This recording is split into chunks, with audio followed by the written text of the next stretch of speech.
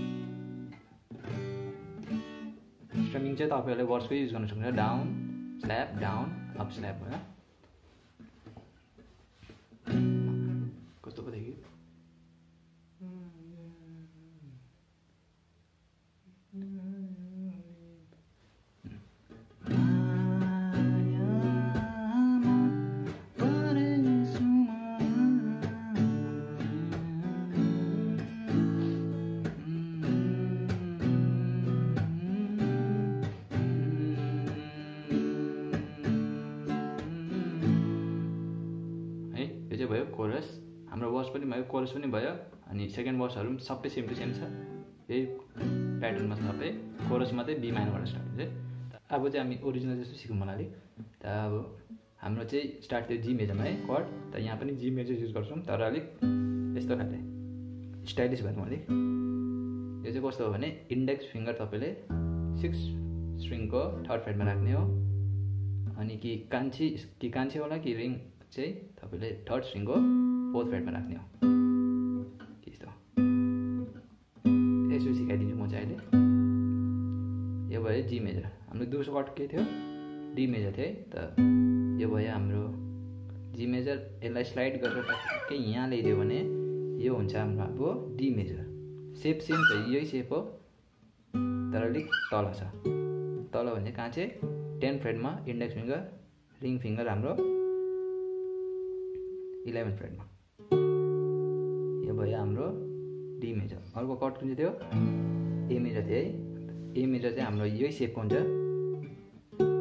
तर यो चाहिँ अब हामीले यहाँ ल्याउनु पर्यो 5th फ्रेटमा, index 5मा, ring finger 6मा। G D A तीनटा कट चाहिँ भयो। अब चाहिँ हामी बी माइनर हेर्नु, मलाई नमनपर्ने। यसको सेप चाहिँ यस्तो हुन्छ। अब यो कस्तो भने मिडल फिङ्गर तपाईँले 6 स्ट्रिङको 7 फ्रेटमा राख्ने हो, अनि रिङ फिङ्गर 7 फ्रेटकै थर्ड स्ट्रिङमा। यस्तो भन्छ के भन्नु? जी मेजर, डी मेजर, ए मेजर अनि बी माइनर। अनि एउटा त्यो दिन्छु टिप, जसले पनि चेन्ज गर्छ कट, आफ्नो औँला चाहिँ नउठाउनुहोस्। यस्तो यस्तो यस्तो गरेर फेरि यस्तो फेरि यस्तो चाहिँ नगर्नुहोस्। अलिक साह्रो पनि पर्छ, राम्रो पनि सुन्दैन।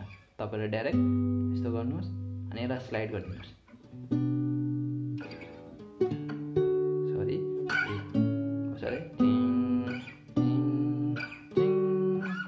यो चाहिँ के हो?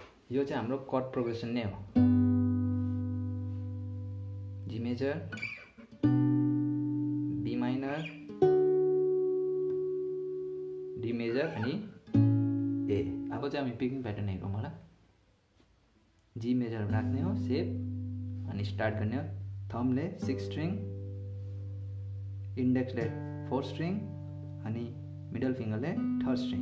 यदि तपाईँले औँलाले खेल्नुहुन्छ भने, यदि तपाईँले पिकले खेल्नुहुन्छ भने पिकले सिम्पल भइहाल्छ। त फेरि 6 4 3rd गरेर फेरि रिपिट गर्ने हो। 6 4 3rd 2 खेप। यति गरिसकेर चाहिँ हामी अब स्लाइड गर्नु पर्यो ए मेजर सेपमा। यस्तो है गरेर चाहिँ फेरि यति बेला चाहिँ ए मेजर सेपको यति मात्रै काम छ। फेरि हामी जानुपर्छ बी माइनर सेप है। यदि तपाईँलाई अब यो स्लाइड साह्रो लाग्छ भने अलिक साह्रो छ यो स्लाइड गरेर फेरि यहाँ हुने। तपाईँले डाइरेक्ट यहाँ नआएर डाइरेक्ट जाने हो बी माइनर। यो अलिक सजिलो पर्छ, हामी यही वेमा सिकौँ मलाई है। त यस्तो चाहिँ गर्न सक्नुहुन्छ, सजिलो पर्छ। यहाँ चाहिँ अब फेरि हाम्रो पिकिङ प्याटर्न हुन्छ 6 4 3rd 6 4 3rd 6। अब चाहिँ यहाँ अलिक भेरिएसन गर्न सक्नुहुन्छ तपाईँले, कि 6 मात्रै खेल्न सक्नुहुन्छ लास्टमा 6 4 3rd 6 4 3rd गरेर 6 मात्रै, कि तपाईँले 6 4th खेल्न सक्नुहुन्छ कि 6 3rd। त्यो चाहिँ म अहिले तपाईँलाई देखाइदिन्छु डिफ्रेन्स है। त्यति गरेर चाहिँ फेरि यहाँ त्यति गरेर फेरि स्लाइड गर्ने हो हाम्रो डी मेजर सेपमा। यहाँ डी मेजर सेपमा गर्ने हो। यहाँ पनि सेम टु सेम प्याटर्न हो। 6 4 3rd 6 4 3rd 6 कि 6 4th कि 6 3rd। फेरि हामी जानुपर्छ यहाँ स्लाइड डाइरेक्ट ए मेजर सेपमा। यहाँ पनि सेम टु सेम छ पिकिङ प्याटर्न। कि अब चाहिँ हामी सुनौँ कसो सुन्दाखेरि।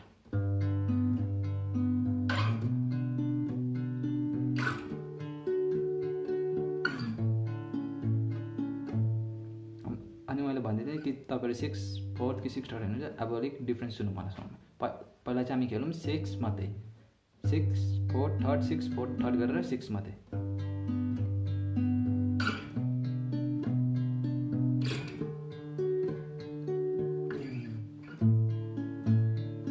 यो चाहिँ भयो हाम्रो 6 4 3rd 6 मात्रै। अब 6 4 3rd 6 4 3rd 6 4th खेलौँ।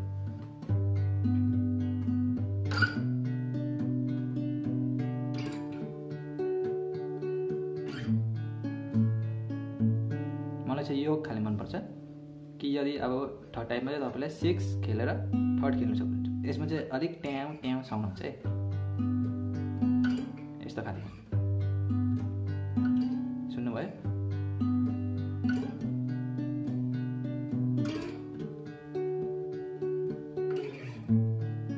यस्तो अलिक ट्याउ हुन्छ, यो मन परेन, यो गर्नुहोस्।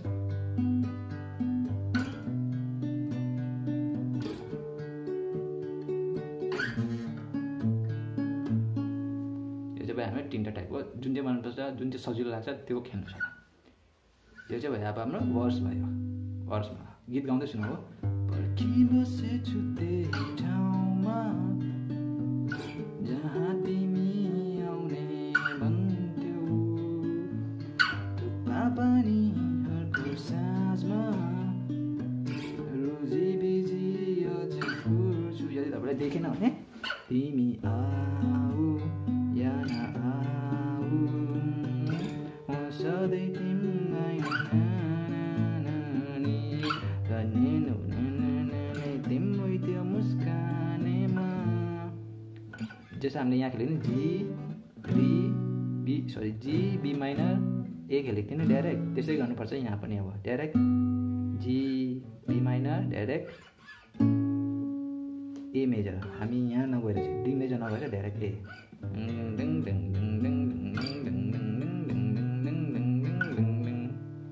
अब सक्ने बेलामा चाहिँ तपाईँले कि 2 खेप रिपिट गर्न सक्नुहुन्छ पिकिङ प्याटर्न, कि तपाईँहरूले यस्तो गर्न सक्नुहुन्छ 6 4th खेलेर चाहिँ तपाईँहरू अब यस्तो गर्न सक्नुहुन्छ।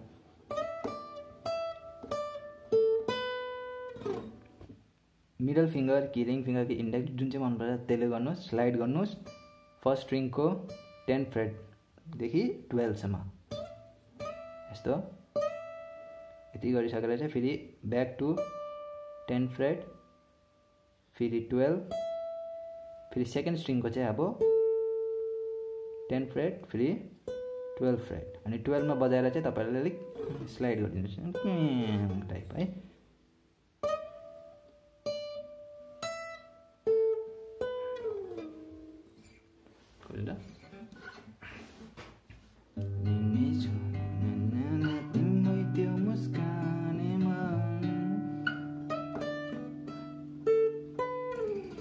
डाइरेक्ट ट्रान्जेक्सन हुन्छ हाम्रो कोरसमा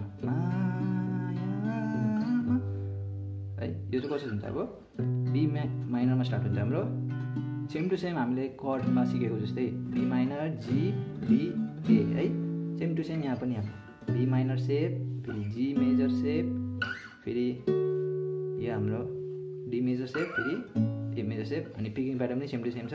6 4 3rd 6 4 3rd 6 मात्रै कि 6 4 3rd 6 4 3rd 6 4th कि 6 4 3rd 6 4 3rd 6 3rd, जुन चाहिँ सजिलो लाग्छ त्यो गर्नुहोस्।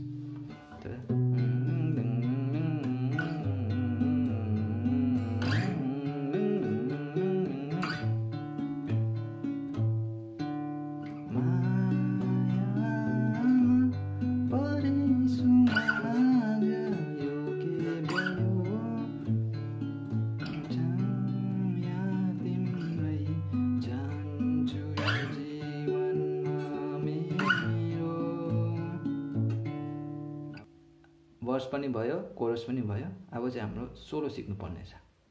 तर सोलो भन्दा पहिला हाम्रो के आउँछ, वर्स आउँछ एउटा चाहिँ सेकेन्ड वर्स। कसरी बज्छ भने ना ना ना ना ना ना ना ना ना ना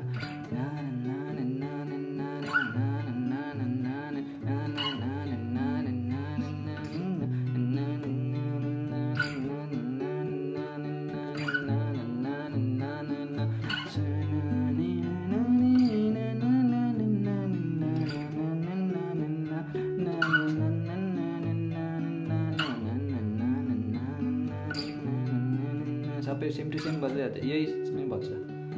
जब पनि मायामा भन्छ कोरस आउँछ, त्यसमा चाहिँ हामी बी माइनर सेप, फेरि जी, फेरि डी, फेरि ए, यति मात्रै भयो। अब चाहिँ एउटा कुरा सिक्नु बाँकी छ, त्यो हो सोलो। त हामी अब सोलो हेरौँ होला।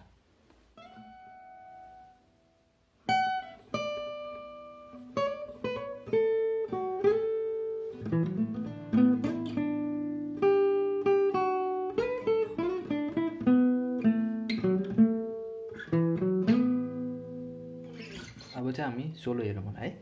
सोलो चाहिँ हाम्रो स्टार्ट हुन्छ इन्डेक्स फिङ्गरले फर्स्ट स्ट्रिङको 12 फ्रेडमा, कि मिडल फिङ्गरले खेल्नुहुने कि रिङ फिङ्गरले। रिङ फिङ्गरले खेलेको अलिक राम्रो। अनि यसलाई स्लाइड गरिदिने हो 12 to 14। स्लाइड गरेर चाहिँ एकछिन पज, फेरि यो पार्ट आउँछ। यो चाहिँ कसरी गर्ने भने तपाईँले इन्डेक्स फिङ्गर 12 फ्रेडमा राख्ने हो, रिङ फिङ्गरले 14 फ्रेडमा एकपल्ट प्लग गरेर पुल अफ गरिदिने यस्तो यस्तो। यति गरिसकेर चाहिँ फेरि जाने हामी 10 फ्रेडमा। कसो भयो? यो पछि फेरि यस्तो हुन्छ। कसरी गर्छ अब इन्डेक्स फिङ्गर तपाईँको फर्स्ट स्ट्रिङको 9 फ्रेडमा राख्नुहोस्, अनि एक खेप प्लग गरेर मिडल फिङ्गरले ह्यामर अन गर्ने अनि पुल अफ पनि गर्ने यस्तो। अनि यही टेक्निक अब हामी 7 to 9 पनि गर्छौँ, तर अब इन्डेक्स र रिङ फिङ्गरले यस्तो। कसरी गर्छ टुगेदर? फेरि यहीसँग फेरि हामी यो नोट पनि खेल्नुपर्छ सेकेन्ड स्ट्रिङको 10 फ्रेडमा। अलिक स्पिड गर्नुपर्छ। फेरि हाम्रो यो पार्ट आउँछ। यो चाहिँ तपाईँको छ सेकेन्ड स्ट्रिङको 7 फ्रेडमा एक खेप, फेरि स्लाइड गरिदिने हो मिडल फिङ्गरले 8 to 10।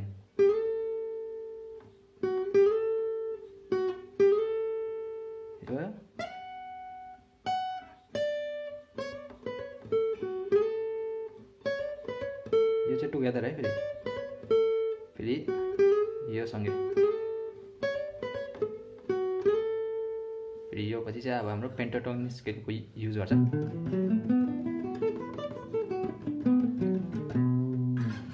यो कस्तो हुन्छ भने यस्तो खाले युज गर्छ। यो चाहिँ तपाईँ कस्तो हुन्छ के भन्छ, 5th स्ट्रिङको 7 फ्रेडमा एक खेप प्लग गरेर 9 फ्रेडमा ह्यामर अन गर्ने हो रिङ फिङ्गरले।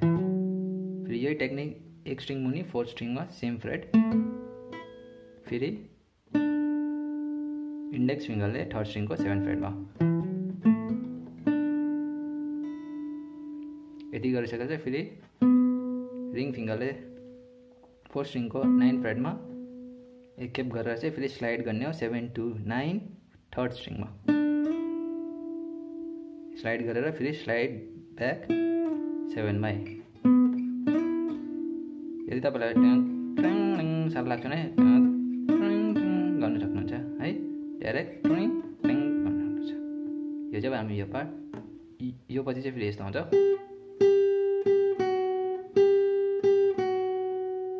यो कसो भने तपाईँले मिडल फिङ्गरले सेकेन्ड स्ट्रिङको 8 फ्रेडमा 2 खेप,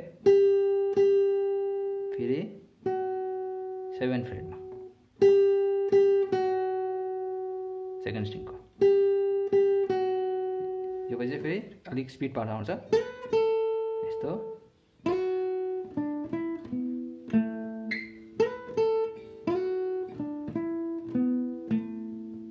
यो कसो हुन्छ तपाईँले रिङ फिङ्गरले कि मिडल फिङ्गरले जहिले पनि तपाईँले स्लाइड गर्नुहोस्। अब चाहिँ सेकेन्ड स्ट्रिङको 10 फ्रेड to 12, फेरि 10 मा एक खेप, फेरि अगेन स्लाइड गर्छ हामी सेकेन्ड स्ट्रिङको 5 to 7,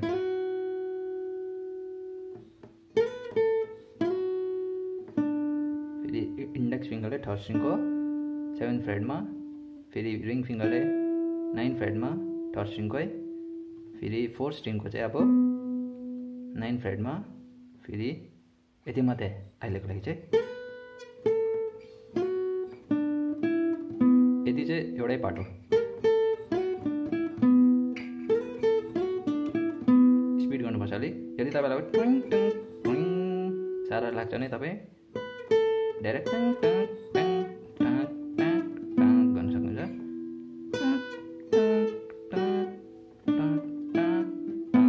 गर्न सक्नुहुन्छ। यो पछि फेरि यो पार्ट हुन्छ एउटा नोट, त्यो कहाँ गर्नुपर्छ 4th स्ट्रिङको 7 फ्रेडमा।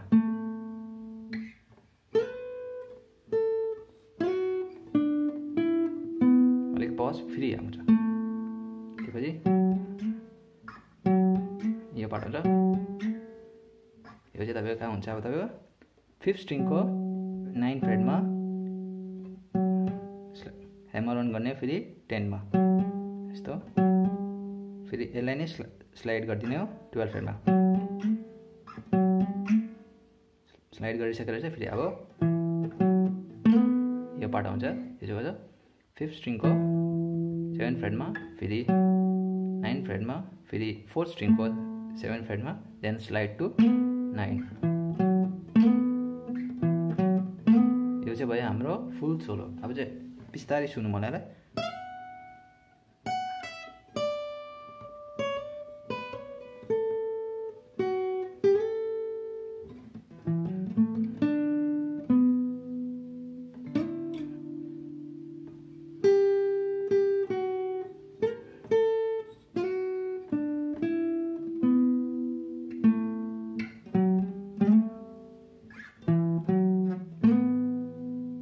यो चाहिँ भयो हाम्रो सोलो। रिदममा चाहिँ यो खेलेको छ हाम्रो मेजर अरे कोरसको त्यो खेलेको छ पिकिङ प्याटर्न।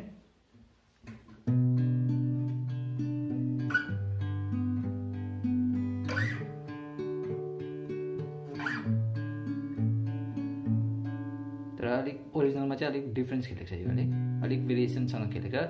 तर तपाईँहरू यसमै खेल्न सक्नुहुन्छ।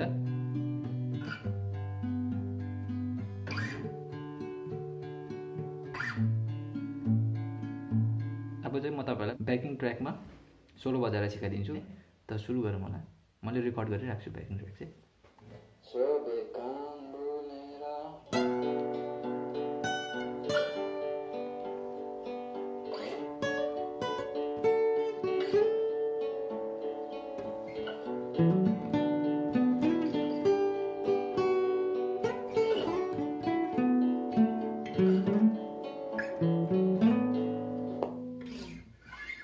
यो चाहिँ भयो हाम्रो solo with backing track. Timing याद गर्नुको लागि चाहिँ सुन्नुहोस्। आजको लागि चाहिँ यति। तपाईँलाई नेक्स्ट भिडियोमा भेटौँ होला। तबसम्मको लागि धन्यवाद।